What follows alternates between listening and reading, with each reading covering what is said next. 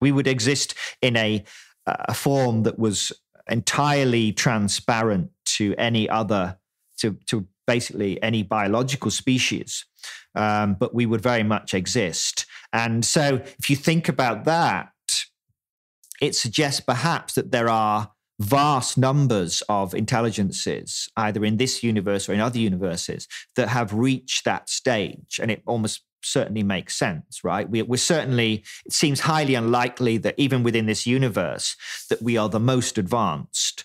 We're likely sit in some kind of middle range. And so the question then is what do these other far more advanced intelligences look like? Do they look like little gray beings that are flying around in little metallic discs?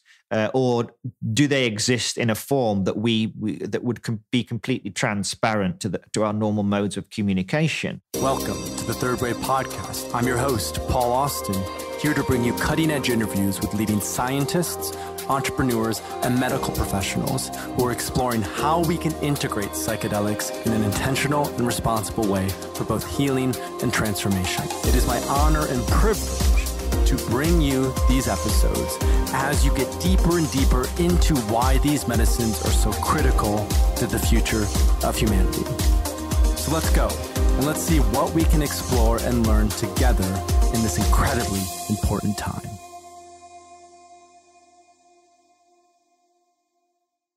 Hey listeners, I am excited to announce that we are now taking applications for the next round of Third Wave's coaching certification program. This is the highest level and most impactful program that we've developed at Third Wave over the last 5 years. In fact, it is one of the only programs in the world that focuses on leveraging psychedelics to achieve non-clinical outcomes in a one-on-one coaching context. We developed this in collaboration with high-profile executive coaches as well as psychedelic clinicians to ensure that you have the tools that you need to create accelerated transformation in the lives of your clients. So if you're looking to incorporate psychedelic work into your existing coaching practice, or you just want to gain high-quality training from the forefront of human potential, peak performance, executive training, and leadership development, go to thethirdwave.co/coaching-certification. thethirdwave.co/coaching-certification. And on that page, you can fill out our application form and put down your deposit to ensure that you can secure a spot in our next program. Today's Third Wave podcast is brought to you by Athletic Greens, the most comprehensive daily nutritional beverage that I've ever tried. Let's roll back about a year ago. COVID had just hit. I was working with a coach and mentioned, I'm having a hard time just getting greens in my day-to-day. And he basically was like, go try Athletic Greens. And I was like, that's such a good idea. So I've been consistently doing Athletic Greens, usually in the morning, first thing, with a little collagen protein.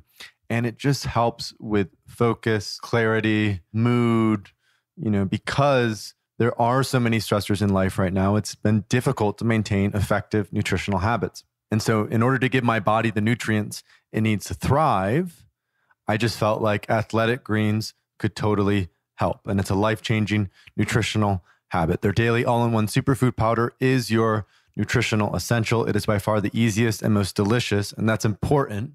It actually tastes pretty good, that you can add to your daily routine today and empower yourself towards better habits. They simplify the logistics of getting optimal nutrition on a daily basis by giving you one thing with all the best things. It contains 75 vitamins, minerals, and whole food source ingredients, including a multivitamin, multimineral, probiotic, green superfood blend, and more. They all work together to fill the nutritional gaps in your diet. So if you're interested in getting on board, Athletic Greens is currently doubling down on supporting your immune system during this time. They're offering Third Wave's audience a free 1-year supply of vitamin D and 5 free travel packs with your first purchase if you visit our link today. So starting 2021 with a simple, sustainable nutritional habit is Athletic Greens' MO. So whether you're looking for peak performance or better health, covering your bases with Athletic Greens makes investing in your energy, immunity, and gut health each day simple, tasty, and efficient. So just visit athleticgreens.com/thirdwave and join health experts, athletes, and health-conscious go-getters around the world who make a daily commitment to their health every day. Again, athleticgreens.com/thirdwave and get your free year supply of vitamin D and the 5 free travel packs today. Hey, listeners, welcome back to Third Wave's podcast. We have a guest from Japan on the show today, all the way from Okinawa, Andrew Gallimore, who wrote Alien Information Theory, Psychedelic Drug Technologies in the Cosmic Game. And Andrew is a computational neurobiologist, pharmacologist, chemist, and writer who has been interested in the neural basis of psychedelics for many years and is the author of a number of articles and research papers on the powerful psychedelic drug NN-dimethyltryptamine, DMT, and its effects on the brain and consciousness. His current interests focuses on DMT as a tool for gating access to extra-dimensional realities and how this can be understood in terms of the neuroscience of information. Andrew, welcome to the podcast. Good to be here. Thanks for having me. So you're in Okinawa. You've been there for 6 years now. Where are you originally from? From England, from the United Kingdom, of course. As you can tell by my accent, I guess. The greatest country in the world. That's it, yeah, still. Where in the UK? London or? No, actually, originally I'm from a very old town called Lincoln, not Lincoln, Nebraska. When I worked in America, I used to say I was from Lincoln. I used to go, Nebraska? I was like, no. Definitely not Lincoln, Nebraska. Only in America would say that. But anyone else would hear your accent and immediately say, like, obviously. Anyway. Yeah, so a very old Roman town originally, in the north, kind of the northeast of the UK. Well, not that far northeast, but in the east. Yeah, so was born there and grew up there, and then moved around a little bit in the UK, and then came to Japan about almost 7 years ago now. So you're from the northeast of England. What brought you to Japan then? Why the move over to Okinawa? Well, yeah, I mean, I've since I was a teenager, I've kind of been fascinated by Japan, and I tried to learn Japanese when I was like 15 years old. I told my German teacher that I wanted to learn Japanese, and he kind of laughed at me. Said, nein, this kann nicht, I can't speak German anymore. But he said, and he was right. I mean, I struggled. And this was before the internet. This is before you could immerse yourself watching YouTube videos and stuff. So I had to buy books and tapes, remember those? But anyway, I dropped that.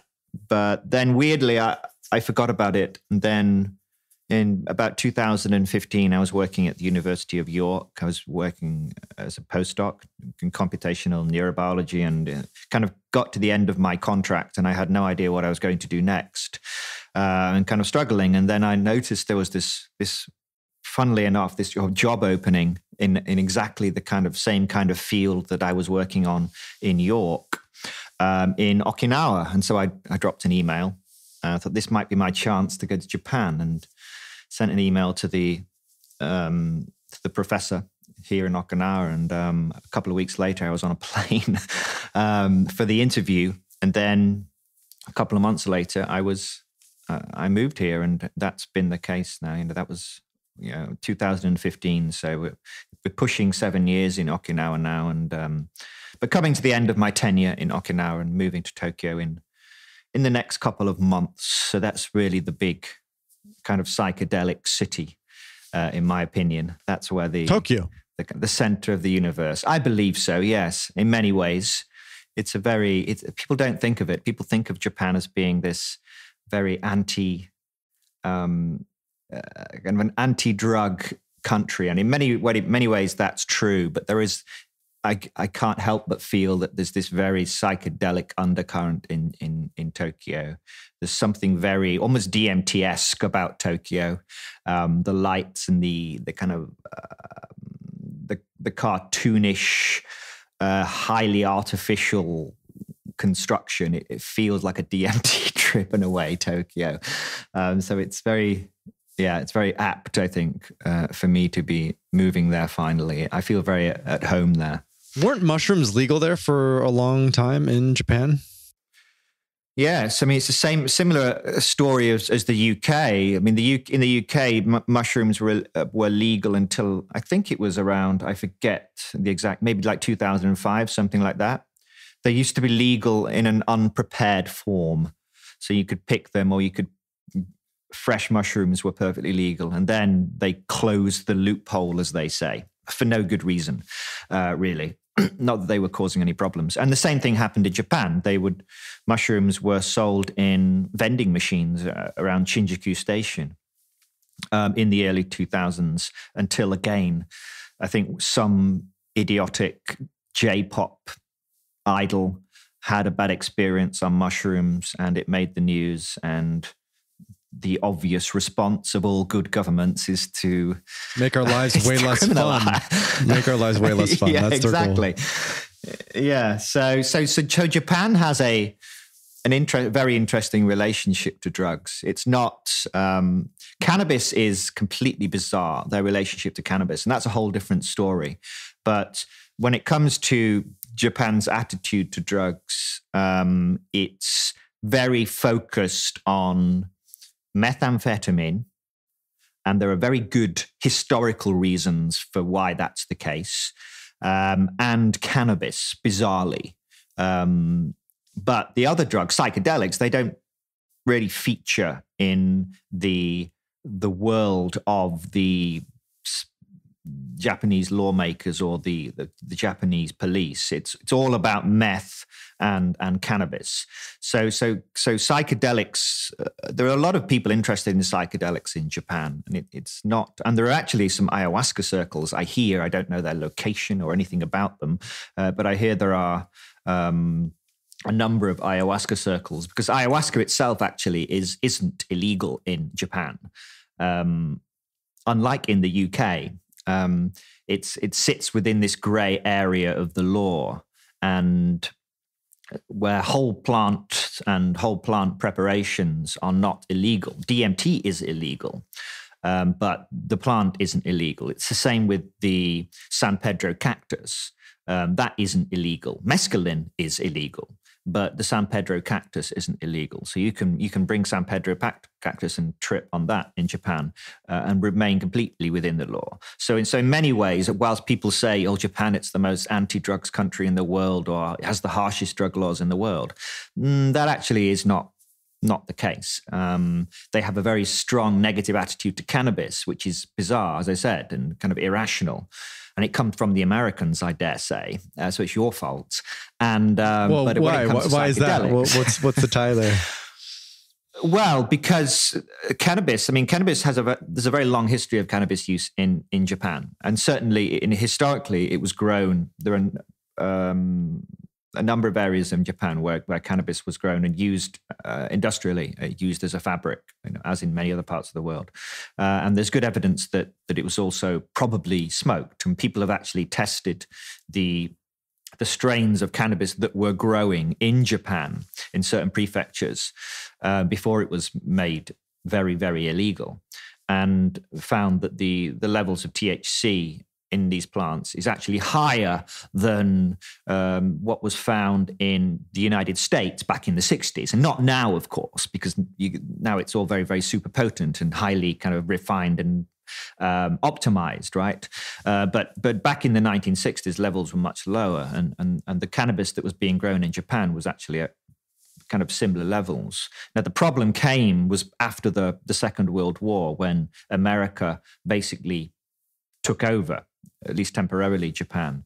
And it's not quite clear that the Cannabis Control Act was enacted, I think, in the early 1950s. And there's people say, although it isn't never really received a definitive account of this, that it was certainly the Americans that promoted that.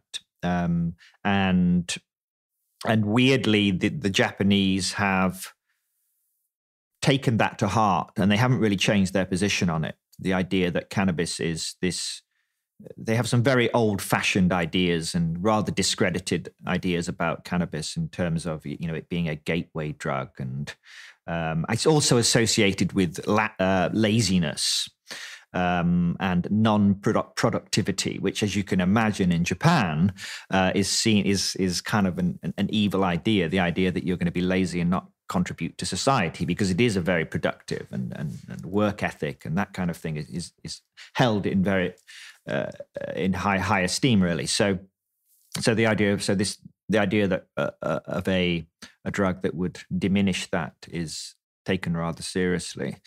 And methamphetamine, of course, Japan had a huge problem with that from immediately after the Second World War. After the end of the Second World War, when the methamphetamine that was heavily used by the Japanese military during the war was kind of flooded the black market, or then what was really a grey market, because methamphetamine was legal then, and they had a huge problem with lots of these mom and pop, I guess you would call them, methamphetamine production facilities, which were often just two people, in a little farmhouse making meth. It's kind of Breaking Bad stuff from the 1950s. Wow. It's kind of cool. And so they kind of cracked down on this. And what was it doing? What effect was it having on society? Well, people were, initially it was seen as this cure for, basically the opposite of what cannabis was seen as. It was seen as the cure for laziness and lassitude and depression and sleepiness and all these things that you would think that you can just imagine the Japanese embracing, right? We have this drug that can make you work for longer and longer. And so it became very, very popular, very, very quickly.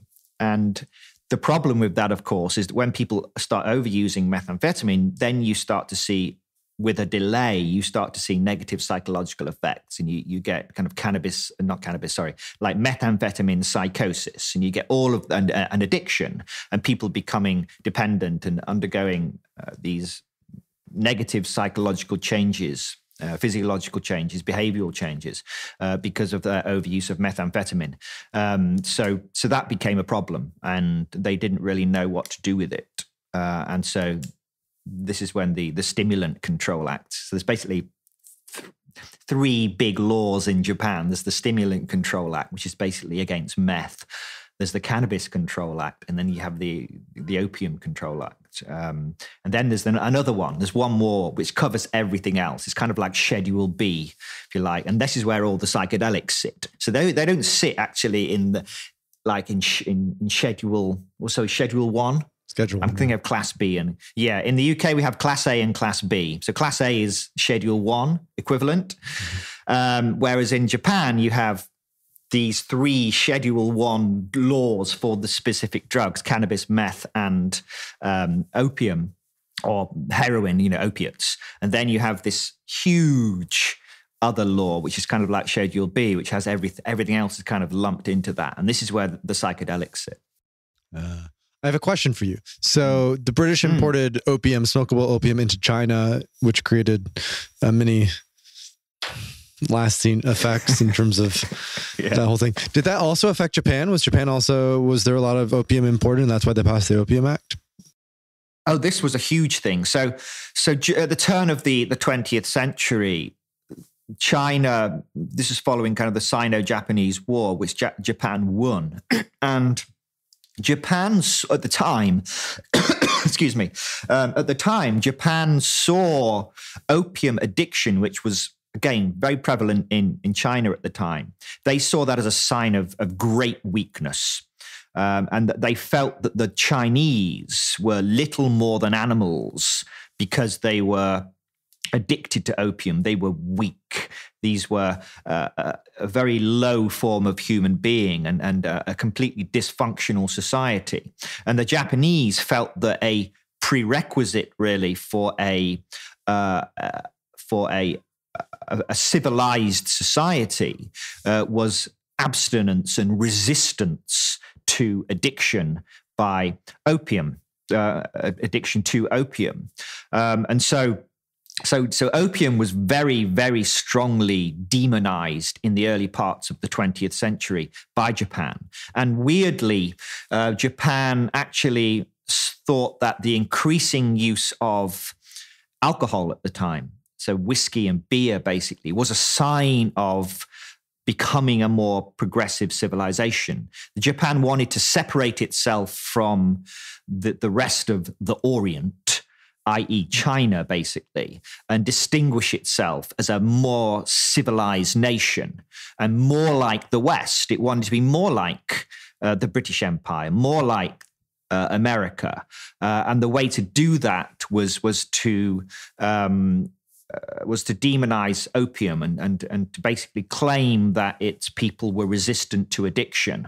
There's something about the Japanese constitution, physical, the Japanese physiology, the Japanese psyche that made them more resistant to drug addiction than these very weak Chinese people just across the water. Which is also why when after the Second World War, when all of these Japanese people started becoming addicted to methamphetamine, they couldn't deny it anymore. It was no longer a problem of the other, i.e. a problem of Chinese people. It became a problem of the South. The Japanese people realized that they too were becoming addicted to, or large numbers of their population were becoming addicted to. And they felt, Japanese was obviously a very defeated nation post-Second World War, and they saw this increase in methamphetamine addiction as being a sign of the disintegration of their society. Taking methamphetamine, the Japanese felt, was a sign that was an existential threat. They felt that it was a sign that their entire nation, which is obviously hugely important to the Japanese then and still now, for that matter, and that people who used methamphetamine were contributing to the collapse, the destruction, the disintegration of the Japanese nation. So you can imagine why the response was so strong, and why that kind of echoes, if you like, through the decades, and why Japanese people still are very fearful about quote unquote drugs, is because they still feel it's not just a kind of a personal choice to use drugs, but that actually when people use drugs, they're actually threatening the Japanese nation. So you have to understand, it's easy to say, obviously I would agree that most drug laws, criminalization of drugs is irrational and does more harm than good.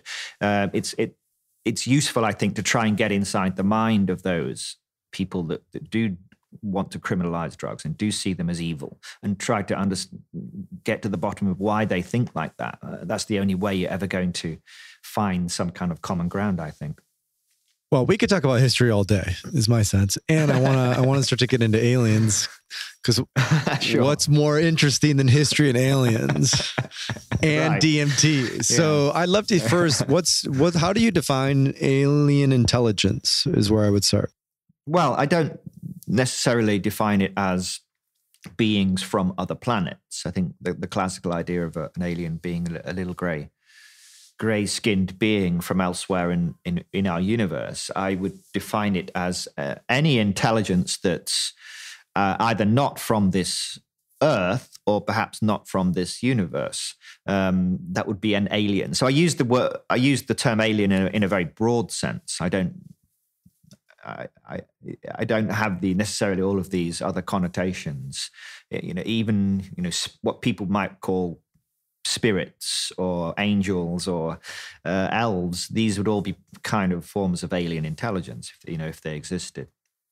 So how does DMT then help you tap into this alien intelligence, this multi-dimensional sort of awareness? Yeah, well, that's the question that I've been wrestling with for the last couple of decades. Is how is it possible that when you ingest this simple plant alkaloid, and this plant alkaloid that's scattered throughout the plant kingdom and is ubiquitous really throughout the plant kingdom, how is it possible that when this enters the brain, it somehow allows you to access to these very, very, very strange realms and these very curious and intelligent and what seem to be very intelligent and powerful alien intelligences? What's actually going on there? And I think the difficulty in answering that question, well, the difficulties are manifold, really. But I mean, certainly the questions are often poorly framed in the first place. People. There's an initial tendency just to say, well, it's just hallucination. That's all that's happening. Your brain is constructing it. Your brain is making it up. But from a neuroscientific perspective, that's actually difficult to justify. Knowing what we know anyway about the way that the brain works. So if it's not hallucination, then the alternative is that or one of the alternatives is that you're dealing with some kind of intelligence that exists independently of your mind. I guess that's one way of putting it, but not necessarily. It could also be deeply embedded somehow within the structure of your psyche, and that's another possibility which we could get into. But the question really is, in my opinion, is if there is some other realm, or if there are other realms, other universes, other dimensions, whatever you want to call it, the question really is how does DMT gate the flow of information from those realms? Because it's all about the flow of information. When you observe the world now, what's happening is there's a flow of information from the outside world into your brain via the sensory apparatus. You never directly access, you never directly kind of reach out and touch the external world. It's always the flow of information entering the brain, which then modulates the world that the brain is already constructing. So your brain is always constructing a model. And that model is modulated by information flowing into the brain. So visual information, sound information, these are all, of course, converted to electrochemical signals, which the brain then uses to kind of refine and update its model on a real-time basis. And so if you want to access other realms of reality, other dimensions, what has to happen is the DMT has to somehow gate the flow of information as a kind of an alternate form of sensory information, if you like, gate the flow of information from those realms, and thus allowing your brain to kind of construct a model of that other reality. So the world that you experience is always a model. It's always a model that your brain is constructing based upon noisy patterns of incomplete information. And I don't see any reason why that's different in the DMT state. Your brain is constructing the DMT world. And that's another important point that people miss. People think that it's a choice between the DMT world being real and your brain constructing it. No, your brain is always constructing the world that you experience. The question is that world being modulated by some extrinsic, some external information source? In other words, is there some other realm where these beings exist from which the information is reaching the brain somehow? And if so, what is DMT actually doing? We know that DMT is perturbing the brain. It's perturbing the information that the brain generates.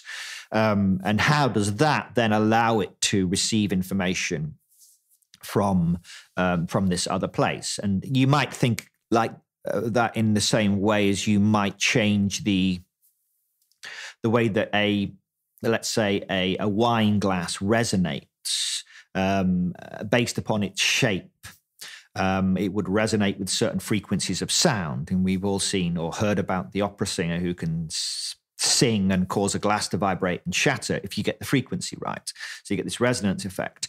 So it's almost like there's something similar going on there in that what DMT is doing is changing the patterns of information that the brain generates, somehow allowing it to tune in, if you like, to patterns of information that come from elsewhere. But we certainly don't understand how that works and how there could be this transfer of information from places, not just outside of Earth, but actually beyond what we would normally recognize as the limits of our reality. Terence McKenna wrote about UFOs and aliens and the Archaic Revival, which was a collection of essays, talks, many other things. I'm curious, you seem to like Terence McKenna and his philosophy. What was that like for you? How would you see him as a mentor in terms of how you've developed this framework around alien information theory? Well, I think anyone who's interested in DMT is interested in Terence McKenna to some extent, or at least was at one point. And I think for me, back in the late 90s, when I was first becoming interested in DMT, it was Terence McKenna that kind of introduced me. And this was from his books, from the Archaic Revival, particularly from True Hallucinations, as well as The Invisible Landscape. And Terence McKenna is an ideas man, and I kind of like that. When you listen to Terence McKenna talk, it's like watching a piece of flint roll down a mountain, and there's these sparks of ideas that come off him. The ways of looking at the world, the ways of thinking about the meaning and structure of the psychedelic state is completely unique, in my opinion. It certainly was at the time. And so that's been it's kind of a very strong influence on me. And particularly, at the beginning of the introduction to my book, Alien Information Theory, I quote McKenna, and he says that the important thing to realize is that we are imprisoned in some kind of work of art. The idea that reality itself, our reality, is this constructed artifact in some way, a work of art, and we are embedded within it, and which seems like a very strange idea, but also quite deeply profound when you think about it. The idea that we are trapped within this very thin slice of reality, this thin slice of this much, much larger and more complex structure, and that DMT somehow is modulating the way that we interact with that larger structure. This is a very kind of Terence McKenna-esque idea, or at least goes back to that. So, Terence McKenna never looked at things from the obvious angle. He always had a completely different perspective to these things, and indeed, to you mentioned aliens and UFOs. Terence McKenna rarely spoke about little shimmering metallic discs arriving, or really, as being physical objects that arrive from other star systems, but always thought of them as being something else, whether it's fragments of the human psyche that have become somehow autonomous. And he spoke about this as well, the idea of the elves being these autonomous psychic complexes, which comes from Carl Jung, which he was very interested in, and many other topics. So he was a massive influence on me. And I guess I learned a lot about how to think about psychedelics, how to think differently about psychedelics than many other people do. I got from Terence McKenna. What are your 5 most influential books, or 5 books that were really influential in writing alien information theory, developing sort of a framework, anything like that? I guess the 2 most influential, maybe the 3, I guess, most influential authors for me. One of them would be a guy called Stuart Kauffman. Have you heard of Stuart Kauffman? I have not. Tell us about Stuart. So Stuart Kauffman is he's a fascinating character. He's, I think, originally a mathematician, but he's really a complexity theorist. and wrote a lot about the emergence of complexity and how simple systems can self-complexify to form larger, more complex systems with emergent functions. And Alien Information Theory is a book about how kind of the idea that at the ground of reality there is a very low-level, simple digital system that it's running according to very, very simple rules, and these very simple individual base units of reality, if you like, are interacting and self-complexifying and self-organizing, and then it kind of through these levels of hierarchical organization, and the top of that sits complex, intelligent life, such as ourselves.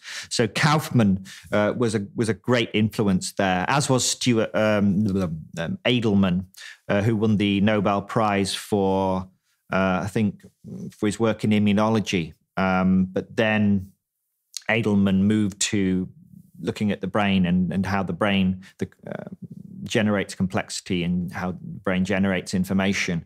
And so all of this is really kind of fundamental to my kind of worldview, if you like, is thinking about how the brain constructs itself really and how the brain constructs its model of reality.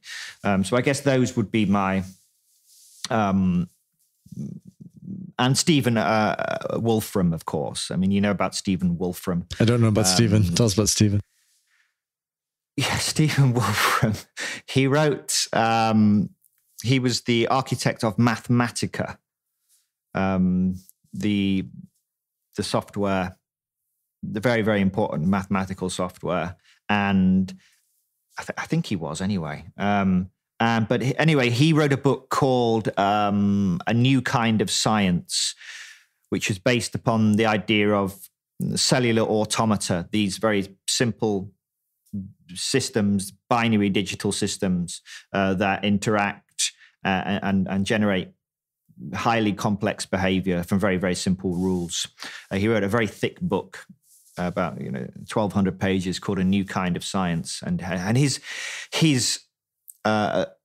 claims that all of reality could be at the lowest level, as I just said, could be this very, very simple digital system that's running this very simple deterministic cellular automaton, this very low-level digital system that it self-organizes and self-complexifies and produces all of the complex phenomena that we see in the world. So this is called digital physics, this idea. The idea that the fundamental nature of reality is digital. And he's one of the great proponents of digital physics. So he was kind of quite influential as well. But then kind of aside from all of that, I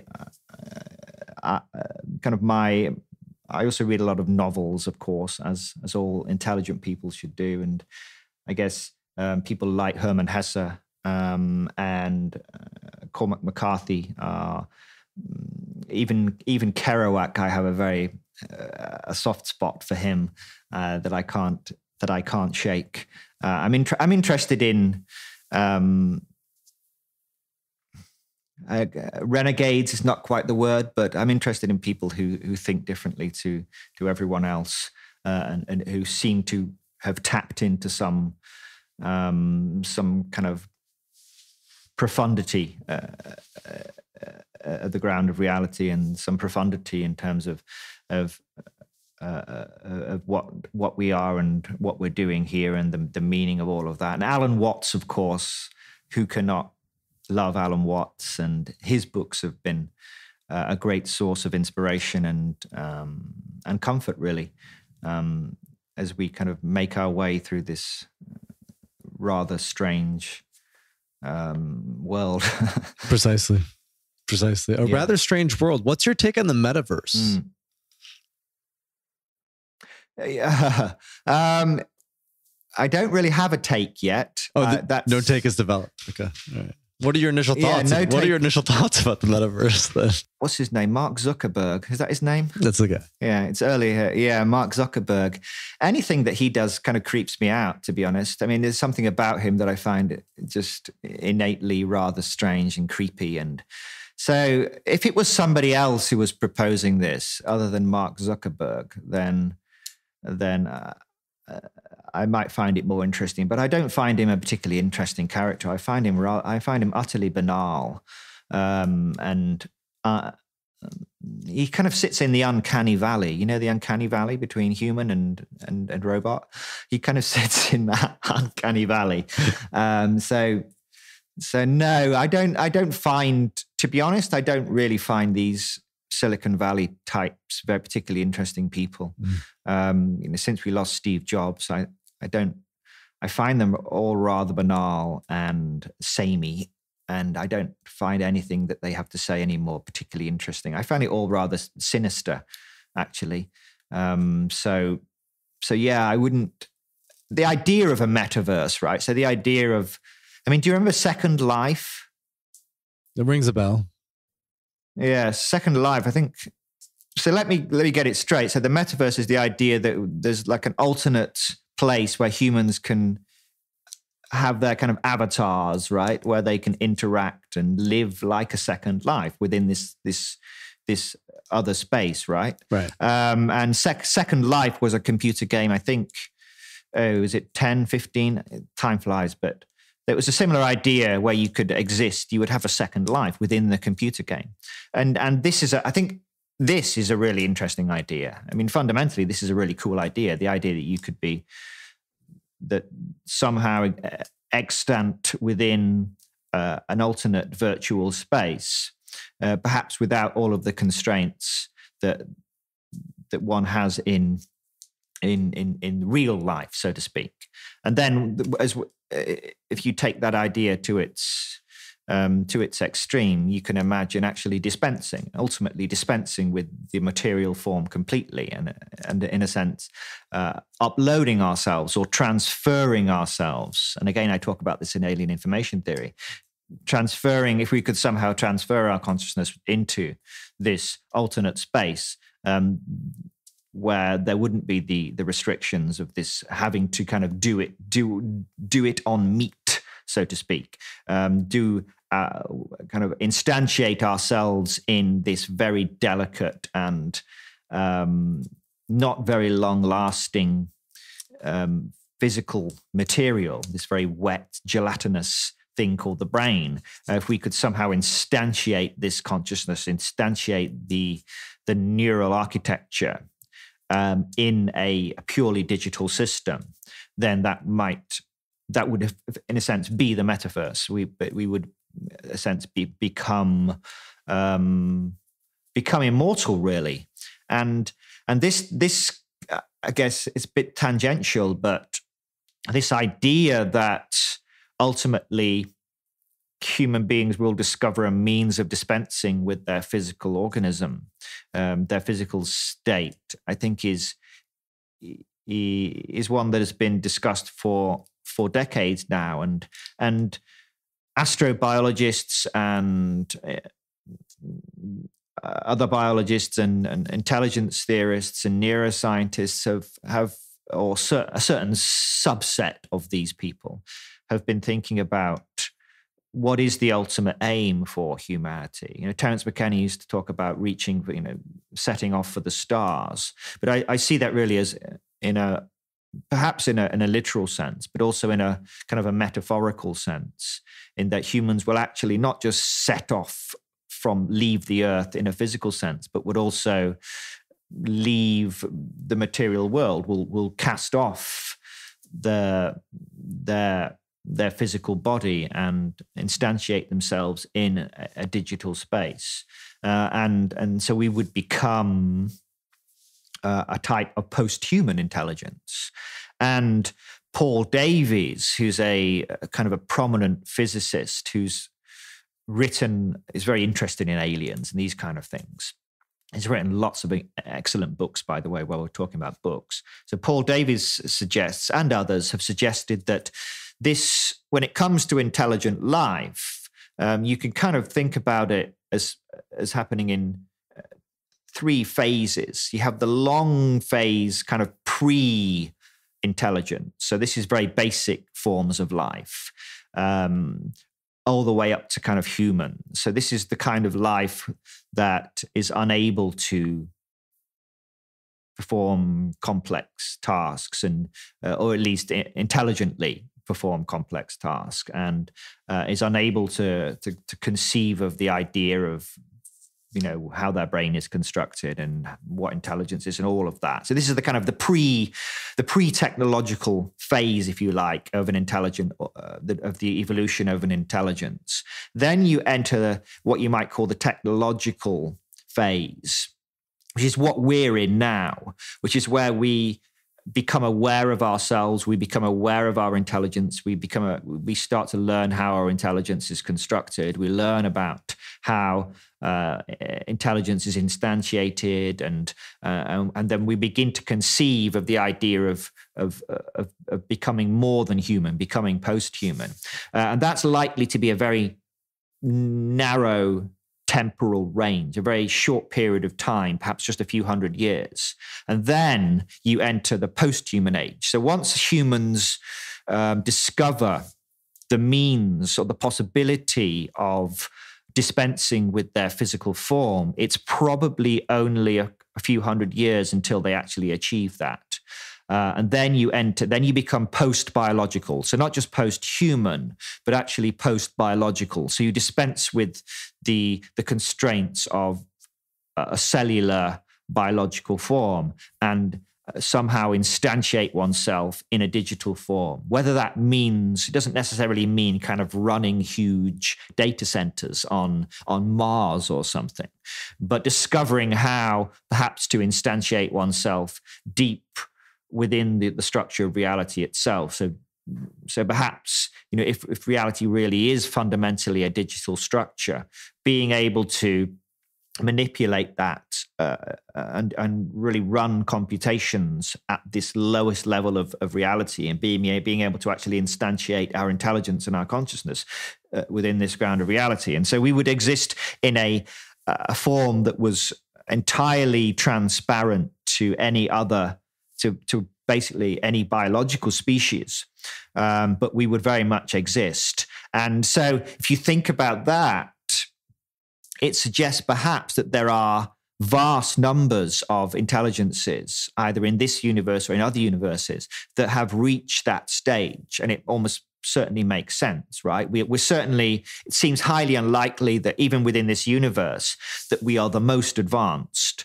We'll likely sit in some kind of middle range. And so the question then is what do these other far more advanced intelligences look like? Do they look like little gray beings that are flying around in little metallic discs?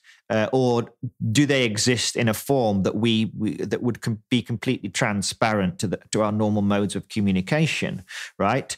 So these will be post-biological. And if that's possible for an intelligence to become post-biological, it makes sense, or seems probable, that the vast amount of intelligence in this universe is probably post-biological, is probably outside of this very narrow window that we exist within now. All the intelligences before that we can forget about because we can't even communicate with those. They can't conceive of other intelligences elsewhere in the universe. But the idea of focusing our search for alien intelligence on this very narrow band that we're in now of basically wet-brained biological organisms is probably very, very short-sighted. And we should perhaps be focusing on our attention on these post-biological intelligences that perhaps are far, far more numerous throughout our universe and perhaps other universes. They may have discovered a means to escape or transcend our universe in some way. And then the whole thing starts to loop back, and you start thinking about, wait a minute, what's DMT doing here?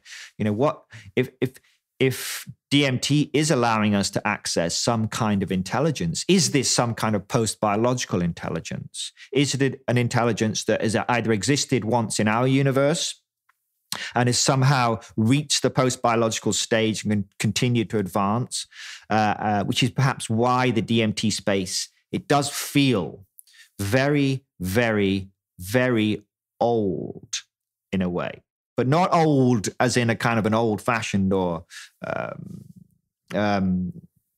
that kind of sense, but old as in it's been around much, much longer than our universe and is much more advanced. It seems inordinately technological compared to our universe. And so it does make you think that maybe we are accessing, there's nothing magical about DMT as such, but it's allowing us to access one of these post-biological intelligences, one of these post-biological realities that have simply existed for far longer than our relatively young universe, and that we really are kind of neophyte intelligences within a system of much older and much more advanced and complex intelligences, and that DMT is somehow gaining access to those. There's a fundamental worldview or a metaphysical perspective, a shift that happens in our metaphysical perspective as a result of psychedelic use. There was this recent research published maybe a month or two ago. It helps people people become more pantheistic, I think, is the orientation, these paganistic values.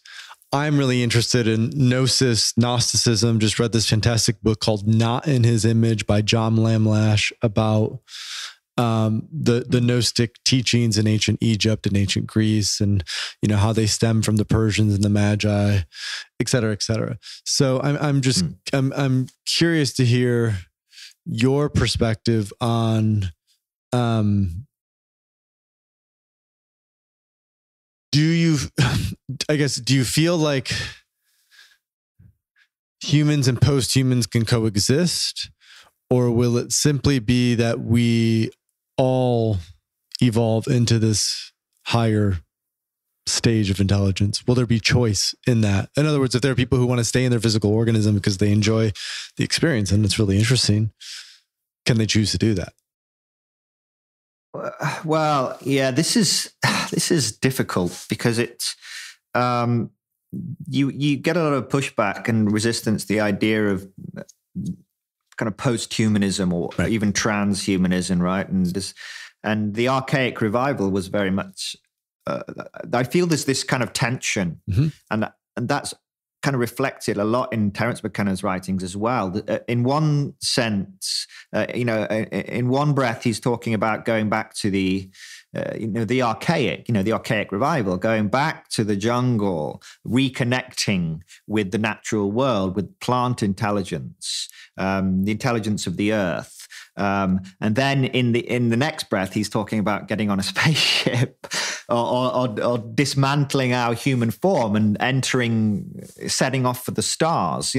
It feels like there's this tension here, and reasonably so, I think.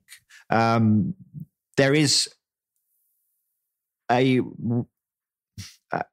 justifiable concern about where our technology is taking us. And I guess it's the old fight between the conservatives and the progressives. There's the progressives who say, let's go, let's go forward, march forward, new world ahead.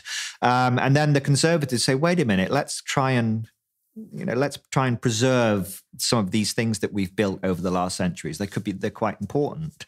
And that you have to kind of find this balance, right? And we're talking about that on a species level scale, a different kind of scale. This tension between all of the problems that come with or certainly our technological civilization, and that we seem to be destroying our home, our planet. And so there's with our technology and but that, I guess one could argue that's misuse of the technology. I think technology isn't inherently, it's certainly not inherently evil. It's certainly not inherently destructive.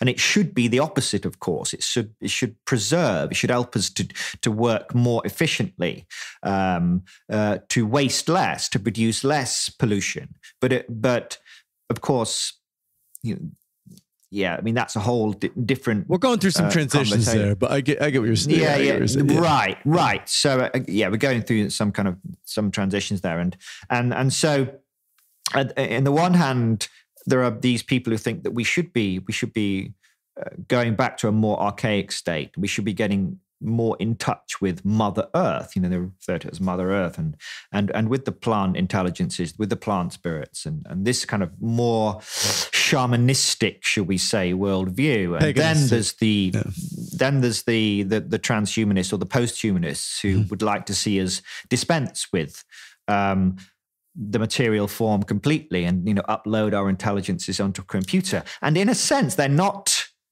completely incompatible, because, of course, if we were to leave the Earth physically or in some other way, then the Earth would probably flourish quite nicely without us.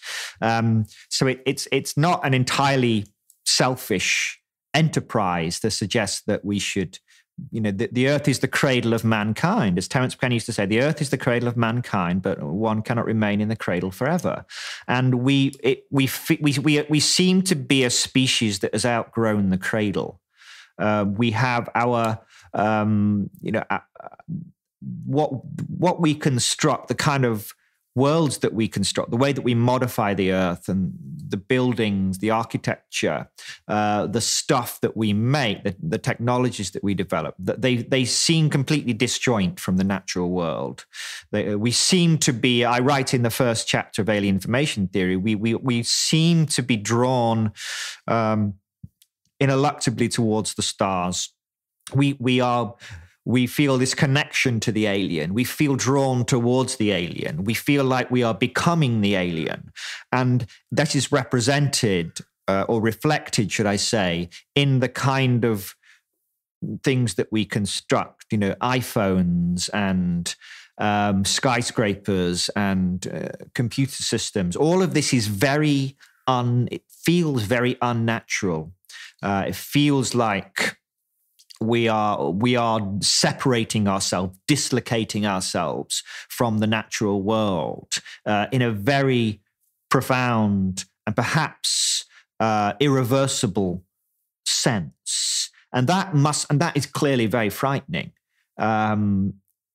Cutting the apron strings, if you like, from Earth, from the natural world, and entering our post-human stage, becoming the alien, taking the next step towards becoming the kind of post-biological intelligence, perhaps, that we meet in the DMT space. Perhaps it's the fate of an intelligent species that makes it far enough, that doesn't destroy itself on the way. Perhaps it is the ultimate fate of them to lose the biological form, as I said, and enter into a post-biological existence, and that we're in that very difficult phase where we're kind of looking back and going, oh, do we really want to go? There's no going back now. This is it. We can either do this or we can just go back to playing in the trees, which is not necessarily a bad thing to do, by the way. But we have to, at some point, we have to make that choice, clearly. Make the leap. We have to make that leap, and the bridges will be burned, I think. I don't think we can go back. We can construct a reality for ourselves outside of Earth, and it could be an incredibly beautiful and complex and dynamic and malleable kind of reality, the kind of space that you go to when you smoke DMT. But then our earthly existence, our Garden of Eden time would be very much over, I think. Wow. Great ending point. So, Andrew Gallimore, author of Alien Information Theory, Psychedelic Drug Technologies in the Cosmic Game. I see you just republished it, it looks like, in May 2021. Yeah, so the first edition was hardback edition. This is nice. There's a paperback edition, softback edition as well now. And there's also a Kindle version as well, so people like to read on their iPad or something. I mean, it is full color throughout with lots of diagrams, so it's not good for a regular Kindle, but if you've got like an iPad or something, you can read it in that form. It'd be a cool book to own. The digital age, dispensing with the paper form. I'm gonna order it. I'm gonna order the hardback now. Usually, if I buy things like this, it's I like to have it. I'm one of those weird people who still carries my books around with me. And with the ones I prefer books, yeah, but the ones I don't carry around with me, I send back to my parents' house still because I don't actually have a home. I'm constantly moving to new places, but I still books are heavy. Books are heavy. Books are heavy. They're fucking heavy. Yeah. Crazy. Yeah. Good to have. Well, it's been a pleasure. This was really fun. I'm glad we got to hang for a while and talk everything from Okinawa, Japan to the Garden of Eden to DMT and Terrence McKenna. We had a lot of great talking points. So I had a good time. Cool. See you on Twitter. Okay. Thank you. Thank you, Andrew.